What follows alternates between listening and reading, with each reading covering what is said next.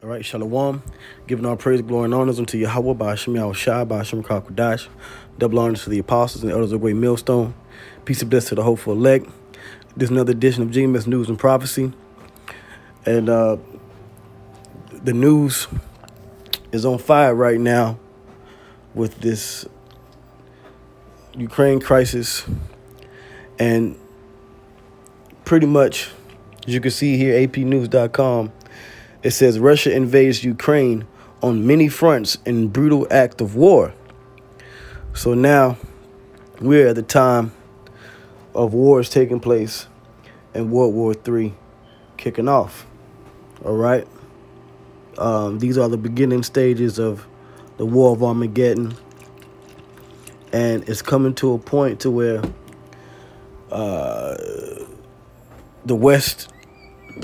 the Western powers, the U.S., NATO, they're going to have to act, okay? All right, Israel. These countries are going to have to act because Russia's basically saying, look, the Ukraine, is ours. I believe it was a part of the old Soviet Union. And this is all a part of the Heavenly Father putting that spirit on the Medes, putting it on Gog and Magog to do what they have to do, okay? Matter of fact, let's get a scripture. Let's go to, see if it pops back up. All right. So let's see if I can tap back on the blue letter.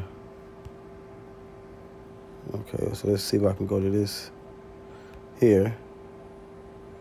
All right, so let's go to Ezekiel 38, because this is pretty much what is happening. All right, here. We're seeing the Ezekiel 38th chapter start to play out. This is Ezekiel 38.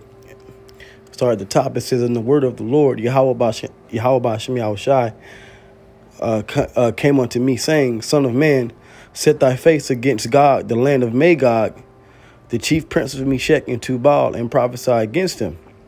And this is going into Russia. It says, "And say, Thus saith the Lord, Yahweh Yahushai, Behold, I am against thee, O Gog, the chief prince of Meshech and Tubal."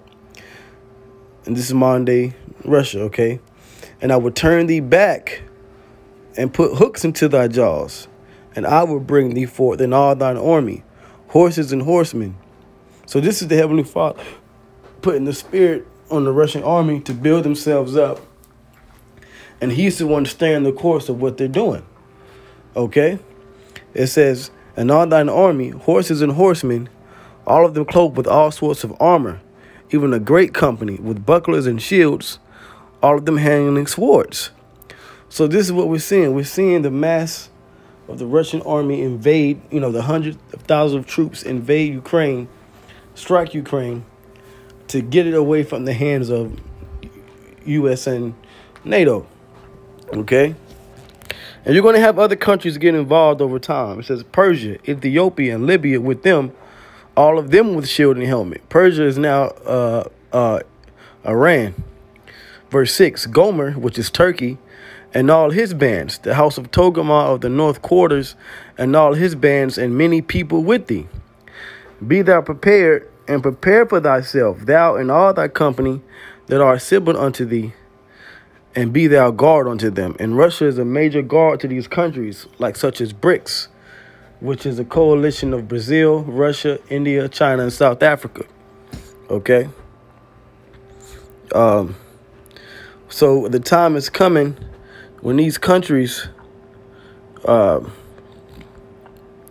going to get together with Russia to fight against the West. So let me get into some of this article. It says, this is from Kiev, Ukraine. It says, Russia launched a full-scale invasion of Ukraine on Thursday, unleashing airstrikes on cities and military bases and sending in troops and tanks from three sides in an attack that could rewrite the post-Cold War security order. And that's what's going on. The Lord is putting it in these countries, spirits, these leaders, to do this. It says Ukraine's government pleaded for help as civilians piled into trains and cars to flee.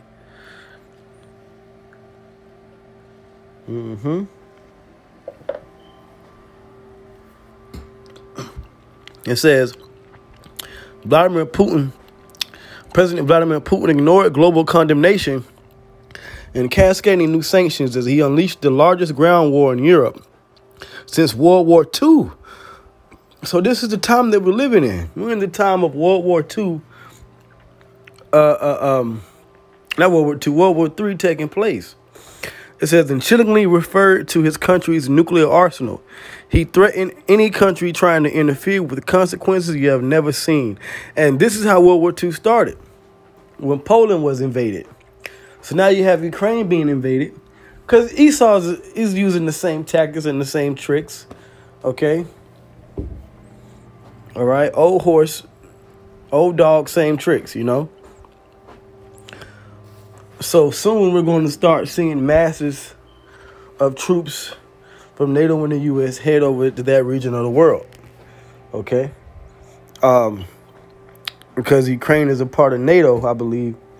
So, you know, they're going to have to step in there.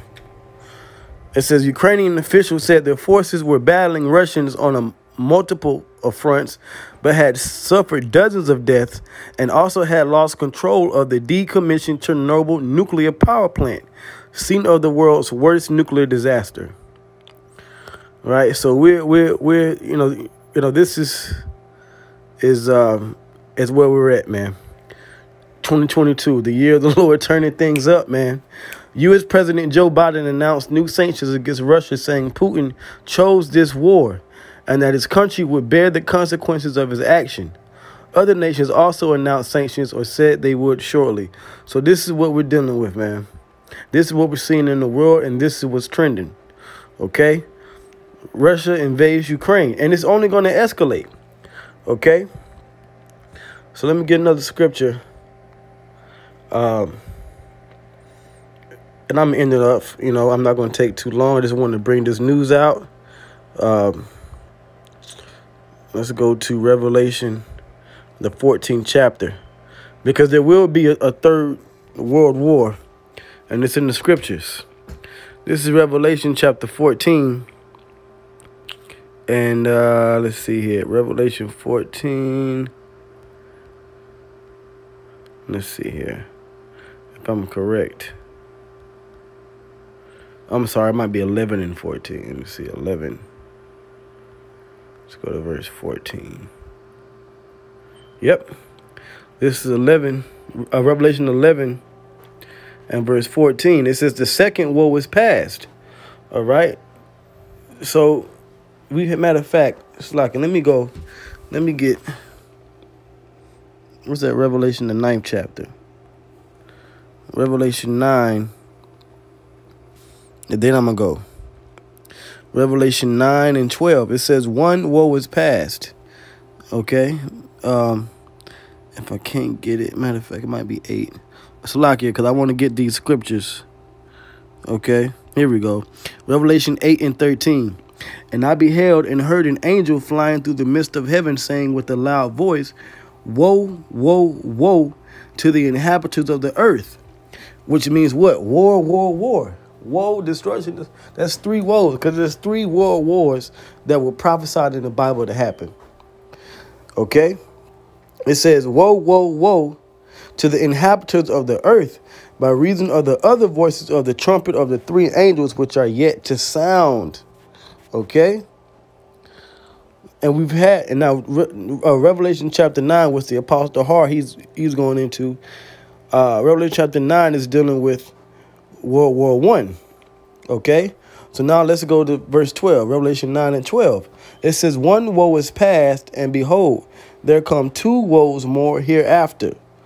And so after World War I ended in 1917, we went to the 20s and then to the 30s, we had World War II start. Okay? So now we can go to Revelation, like I said, Revelation 11 and 14. It says the second war was past. World War II took place in, was in 1939 and ended in 1945. That's when you had the League of Nations turn into